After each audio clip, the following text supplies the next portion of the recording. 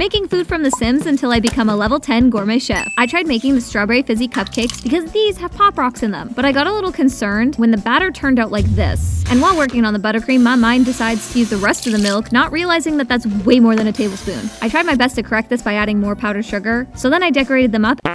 How did they get their picture to look so damn good? Versus reality. Hey, at least these look 100 times better than in-game. But were they worth it? They're alright, 5 out of 10.